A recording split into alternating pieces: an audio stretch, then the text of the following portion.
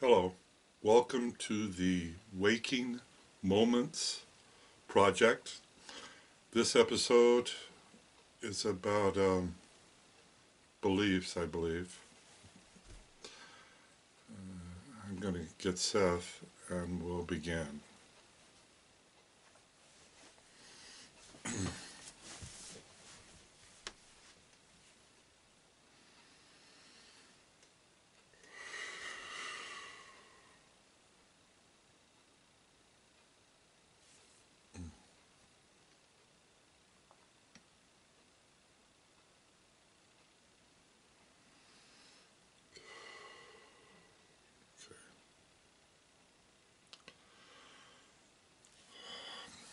Now let's begin with this exploration of who you are. Waking moments, the awakening of humanity. It's our subject. Let's talk about how that is experienced on a personal level by the average citizen. That would possibly be you. In our quote of the month on our website, I suggest that the awakening average citizen open your eye, capital I, you say, signifying your greater identity, your soul identity, your star identity. Open your eye. Expand your beliefs about who you are. Let's see what that means. You perceive a personal reality that you call my world, me and the people in it. And you, for the most part, think of it as an objective world with what I call reality constructs, objects, trees, animals, your family, and that everything is in place and is exactly the way you think it is. So my first suggestion is that is indeed not the way it is. It is a subjective reality, this personal reality field of yours that you create. It's subjective to the nth degree. That means that it is an exact representation of your beliefs in the third dimension. You see? Thus, if you're going to awaken, if you're going to expand your consciousness, if you seek higher consciousness, the requirement is that you expand your beliefs about who you are.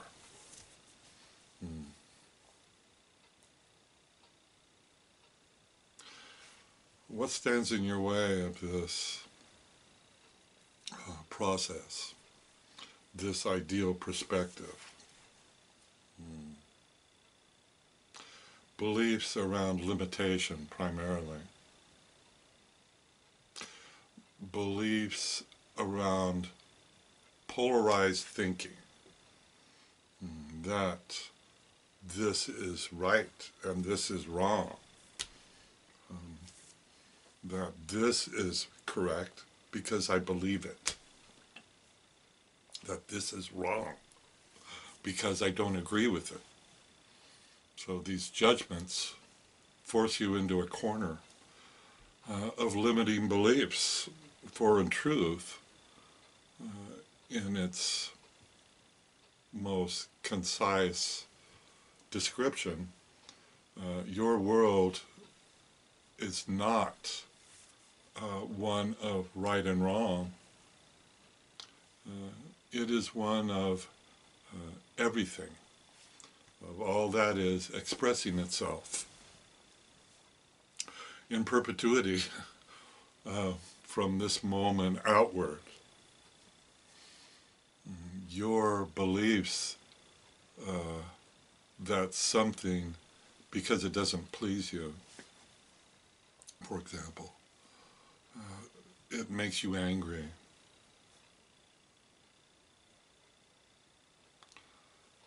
Force you to define it as wrong, untruth, etc., etc., etc. Let's look at the way that occurs for the average citizen. Everyone has an ego, and as I said once in my very early sessions with Jane Roberts, the ego has a specific goal in mind, and that is to defend what it perceives as order. This is done through defending the belief system.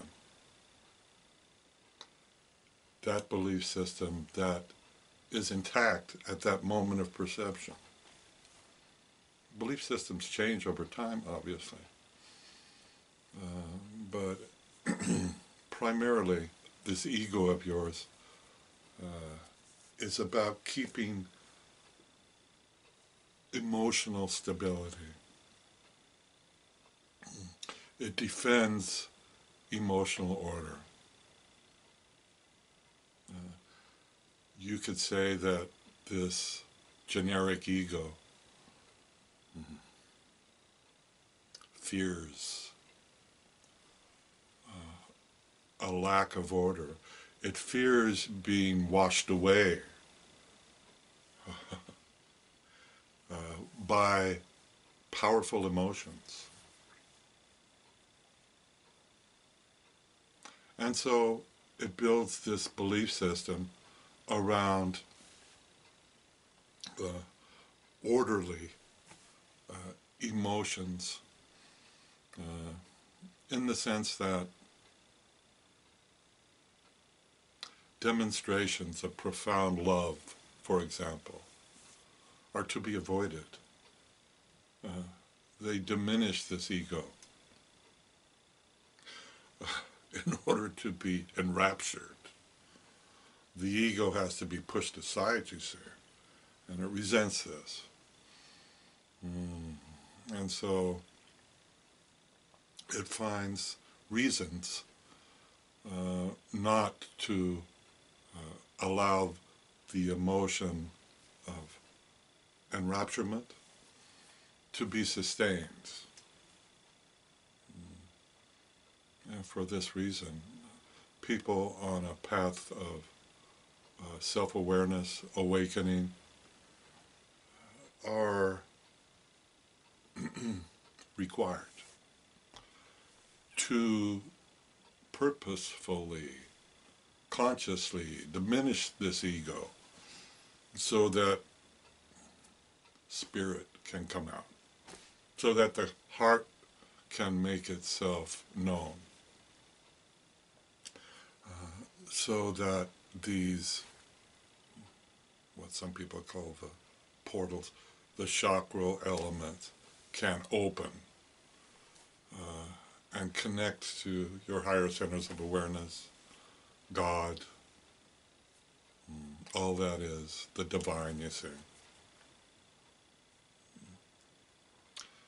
So what we're looking for, I think, in this awakening of the average citizen is an expansion of personal belief systems that allows you, yourself, your I, to consider that there is no right or wrong, that there is no judgment, that there is no enemy.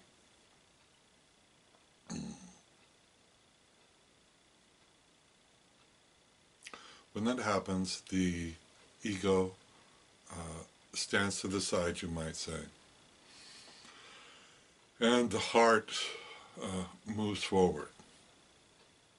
The heart, a perceptual organ of your body, begins to assist you in creating your reality. Without the ego saying that, well, this is wrong, this is right, this doesn't fit in. The heart is allowed to identify everything as sacred, let's say, to see all that is everywhere, to see the awakened reality, and to identify the other people, as not the enemy, but as part of one, this expression of all that is, in which you are all engaged, this collective expression that you call the world.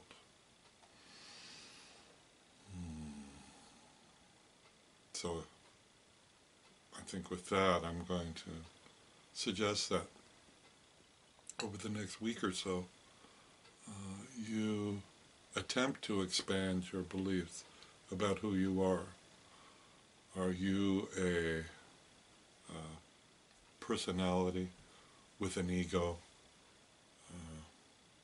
encountering challenges, encountering the enemy?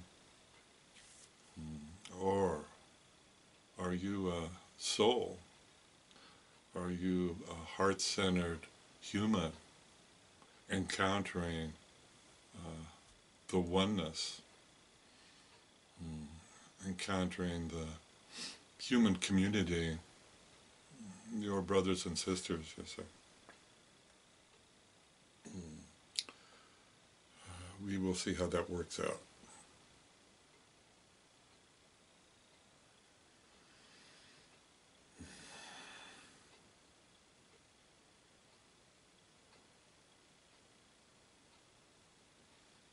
Okay.